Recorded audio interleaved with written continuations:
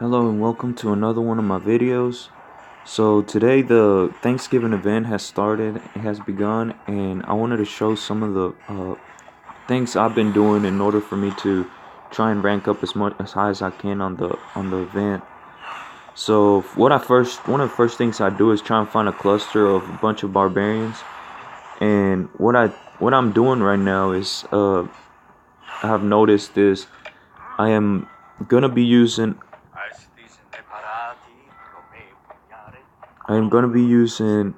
just two armies right now, just in order for me to save AP. But what I wanted to show you guys is the commanders that I recommend using is, so right now I have Julius. I'm gonna be using him since he has a lot of buffs that increase the damage and the defense. What I'm gonna be doing him is him attacking and using Lohar as the secondary commander, so they're going to be taking the most damage from the barbarians. And have Minamoto, since he's a nuker, he's going to be using his active skill, so I'm going to have him just attacking the barbarian on the side with Boudica. And I chose Lohar with Julius because, as you can see, Lohar has a skill that heals units after leaving the battle. And even though I haven't really upgraded him that much, this is one of the really good skills you want during this event. Just because the fact that you're gonna need your troops really to be surviving out there, fighting as many barbarians as you can. Because if you see the event rules just lets you just one army as long as, and if it returns back to your kingdom, it will reset the amount of points you've been acquiring, or cornucopias. And also another tip I wanted to tell you guys is always just try and focus on level 21 through level 23. So try and find as many, just because you get 10 of them anyways. So if you try to find barbarians that are level 21 through 23, you should might as well try and acquire those. But don't try to go more than 23, like 24 and 25, because then your troops do really start taking a lot of damage for the same amount of points. So like right here, I see that there's a lot of 23s and 24s right here. So just because they are already right here and it seems like nobody else is trying to aim for that, I'm just gonna go ahead and first just send the troop that's gonna take most of the damage, which is gonna be my Julius with my Lohar, so that the barbarians can be attacking them. And then I'm gonna send my Minamoto, my nuker, just to give him as much damage as I can to him. And since the Teutonic Knights are really good at health, that's why I filled up their skills. I filled up Julius with Teutonic Knights because their health is really good. It's really high. So you see, the barbarians are only attacking Julius, and Minamoto is taking half as much damage as Julius. What Minamoto is doing is, since he's a nuker, he's doing as much damage as he can, while as many troops as he has. So the more troops he has, the more damage he's gonna do while doing his skill. So you want to keep his troops as high as you can every time. And that's the reason I'm gonna be letting Julius take all the damage. So yeah guys, that's just one of the things I wanted to show you, and I'm gonna try it out and see. I'm just gonna be attacking a bunch of them, and I'm gonna see how high I can get on the event, and then I'll get back with y'all guys and show you how I did. This is just the technique I'm gonna be using. Just always make sure that the guy that's gonna be the one acquiring the corn things to be attacking first. That way he can get them, and as long as he survives. But you want your nuker to always just try and do his skill. So the barbarian is focused on him. So see, I try and just. It's important for you to just use two troops, and I've noticed that because this event requires a lot of AP, a lot of action points, and I realized that the best one probably just with two. You're gonna need two if you want to get higher up in the. A lot of people you just use one, and I myself did it, and I realized I lost a lot of AP doing that, and I just wanted to tell you guys that maybe you guys can try it out.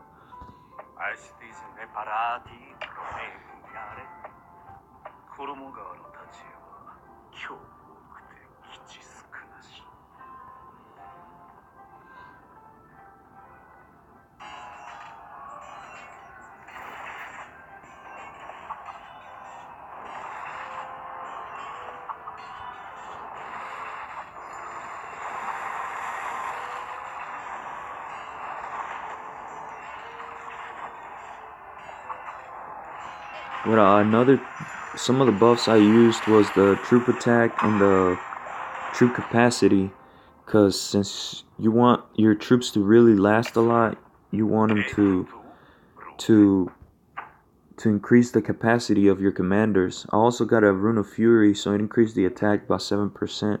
So that's what I'm doing right now. I'm gonna keep on going with the event, trying to find some other barbarians to attack. What I'm mostly looking for are 21s, because those are really the ones that get you the same amount of points, which is 10, but without doing as much damage to your troops already. But yeah, I'll see how I get on the event. I'll get back. So far, my Julius has taken a beating. He has lost almost 60,000 troops or Teutonic Knights, and my Minamoto is still kind of good. So what I'm gonna be doing is just keep on just hitting level 21 barbarians and try to save as many troops as I can. That way I can the score I have right now, I think it's 130. I'm not sure, so I still got a while. But anyways, whenever we get all the event through the event or whatever, what I can try and do is, since I'm using the commander that has the skill of healing troops, you always want to try, and I just upgraded this one a little bit more. That way I can have my troops healing up. So you want to have that skill really high as you can, really. I just haven't had a time to work on Lohar.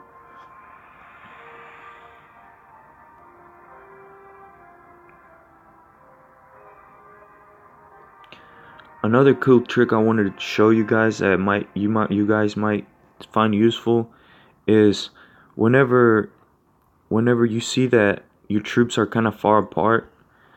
Let me see if I can get another better so I can show you guys. Like right here, I'm gonna be attacking with both troops, and before one of them arrives, what I do is, just before they're about to arrive, usually like 5 seconds before or 3 seconds, I just stop them or make them camp and wait until the other one gets near, and then click for march. So if you see, that way they can both be usually attacking around the same time instead of having a big gap between them. So yeah, I wanted to show you, that's another thing I always do whenever I'm attacking another alliances or I'm attacking barbarians. And because on this game, the surrounding, it's really important whenever you're fighting other troops, because it adds damage to your troops. So yeah, so far that's the score I have right now. So I'm gonna keep going and see how it goes, but I'll get back with you guys.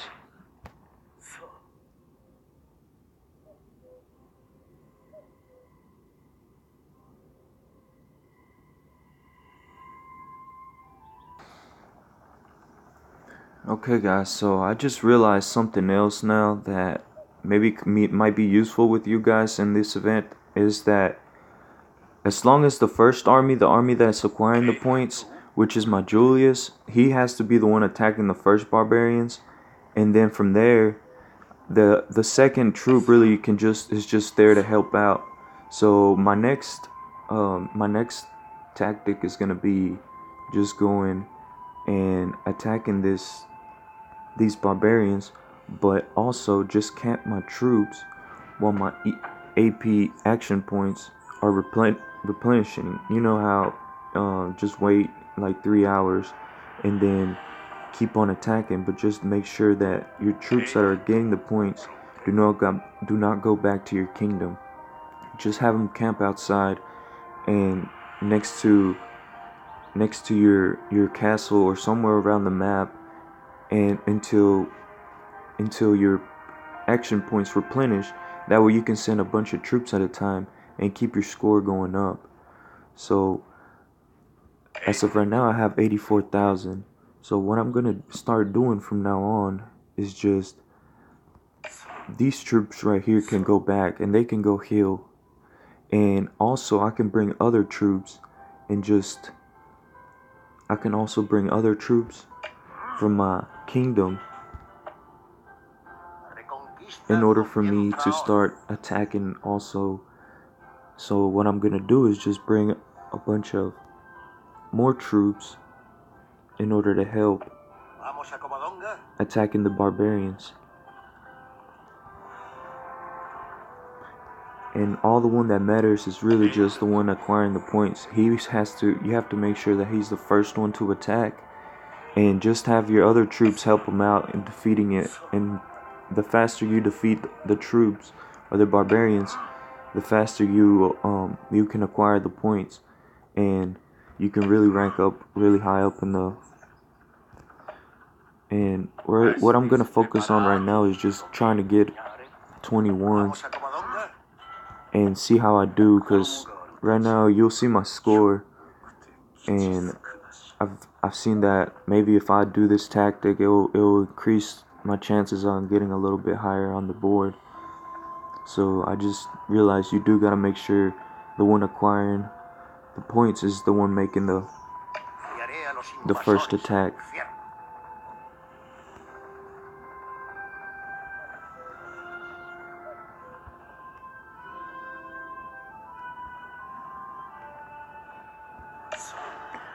Minamoto has been taking a beating, but he can still go on. I'm still have him continue battle.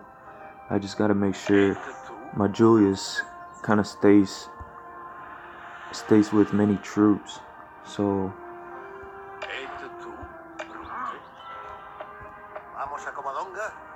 what I'm going to do is just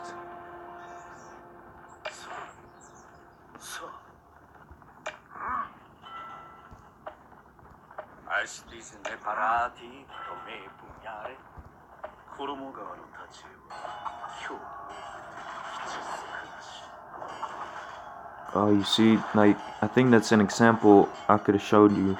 I meant to show you, I was wanting to get it on or record it. I think you see how he's attacking Pelagius. I think Pelagius, yeah, he acquired the points. So that's a lot of mistakes. So maybe a lot of y'all have been making, and I made them myself. And that's why I kind of want to stress now that Julius has to be the one attacking first.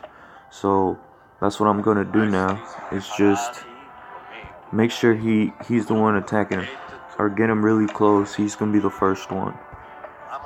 And this is a tip I do usually. Just wait until both other troops are almost close, and then just make sure that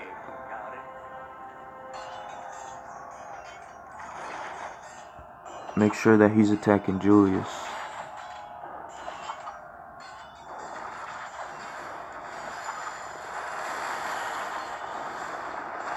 This event will take a lot of AP, and you see I'm at 260 right now. So yeah, guys, so this was just a really quick video just to try and show you guys how I'm gonna be using my tactic, and maybe it'll help you guys out. Just let me comment down below what other tips you wanna, or any questions you might have, and I might answer them for you if I have a chance. Another thing I wanted to show a lot of people is that, as you can see right here, this is the resources I've been doing for the past like a couple of hours. And a lot of people ask me what's like the best thing you suggest or whatever, and I just tell them, to be honest, that's why I focus a lot on troops. because when you have a lot of troops, you can do a lot of rallies. You can kill a lot of barbarians, get a lot of gems by itself. And this right here is like a couple hours of just killing barbarians with a lot of troops or whatever, and trying to kill. And you see my resources right now. I'm just gonna go ahead and max all of them out and see how much resources I'm gonna show you guys. I'm gonna go with stone. I usually go with stone since stone is really it's really hard to acquire in the map. I try to go since really food and wood is a little bit easier to farm. Every time it asks me for those questions, I try to go towards the stone because I realize stone is it's a little bit harder to farm on the map. But you see, guys, I acquired a lot. Like with many troops, I acquired almost 10 million for every resources in literally like an hour, like maybe an hour or two. I was just straight killing with a bunch of troops.